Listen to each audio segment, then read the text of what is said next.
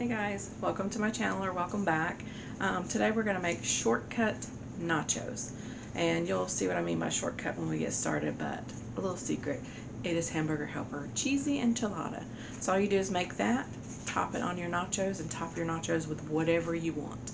And it comes together really quickly, and the cheesy enchilada Hamburger Helper is really good anyway on its own. But when you make that and top it on your nachos, you do not have to make like any sides. I don't make beans with it. I don't make a Spanish rice because the rice is already in the Hamburger Helper.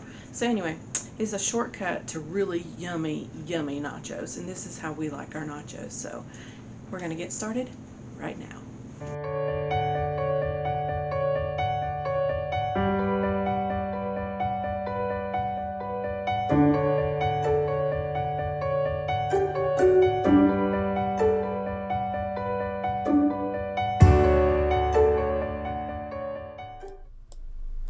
Editing Christy here. Since everybody knows how to make Hamburger Helper, you just basically throw it in the pot and let it cook. This has turned into how I make my guacamole video. Anyway, I hope you enjoy the recipe. So I have my Hamburger Helper in the pot, and it is cooking back there. You can see the flame under the pot.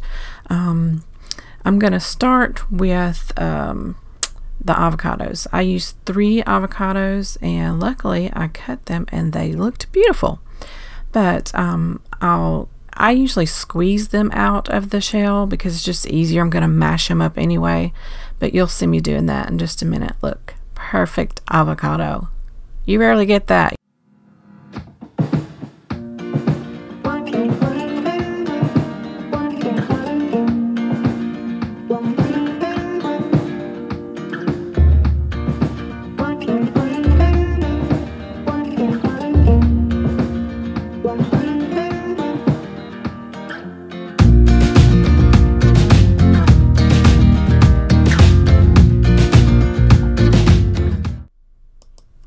I start by rolling a lime just to get the juices flowing, and I'll add it to my avocado just so it doesn't turn brown on me.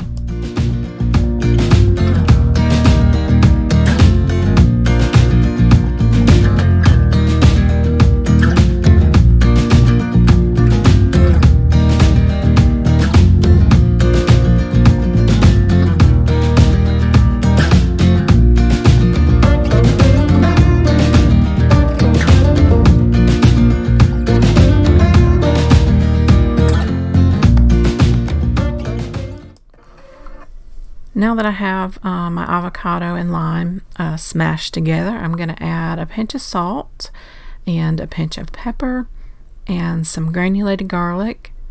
Love granulated garlic, by the way, in case y'all didn't know.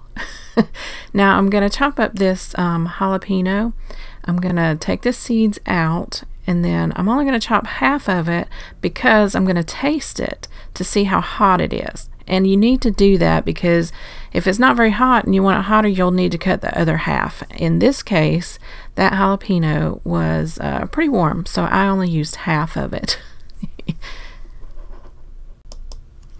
Now I'm going to use about 1/3 of this red onion. It was pretty darn big, so around 1/3 I would believe is what it ended up being, maybe 1/4, but however much onion you want. But all of your ingredients that you have to dice up, dice it really fine.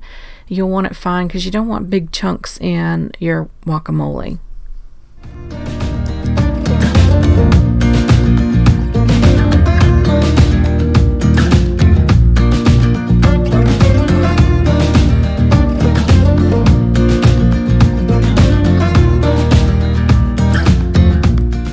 Now I'm going to add some cilantro. I do not like the stems in mine. I think they're just a little tough.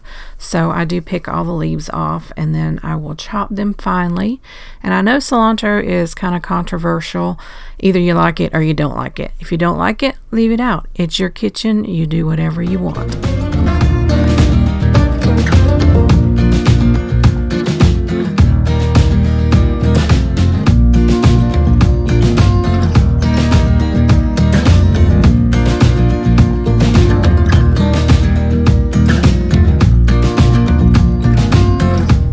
just going to transfer everything into this bowl and give it a good mix. And in just a minute you'll see me add the paste pecani sauce or salsa. I like adding it because the salsa gives it a little tiny bit of sweet flavor, and it has onions and everything already in it, so I just use a little bit of that for flavor and texture.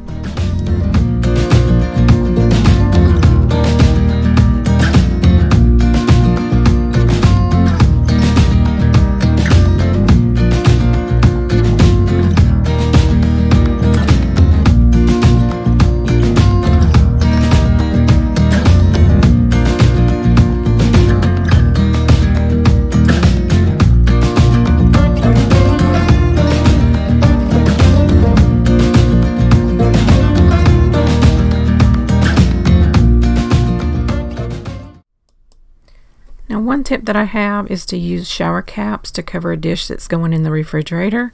You can get these at Walmart in where the shampoo and stuff is at, and that's way cheaper than Ziplocs or cling wrap. So that's what I like to use. And I just throw them away when I'm done. Now, as you can see here, I have let my cheesy enchilada hamburger helper cook, and then we're gonna start assembling our nachos. And here we go. I topped my chips with the cheesy enchilada, sour cream, guacamole, and salsa. Thanks so much for watching. I hope you enjoyed cooking with me today. Hit that follow button if you haven't already so you don't miss a recipe. I upload videos once a week. Have a great week, and I'll see you in my next one. Bye, y'all.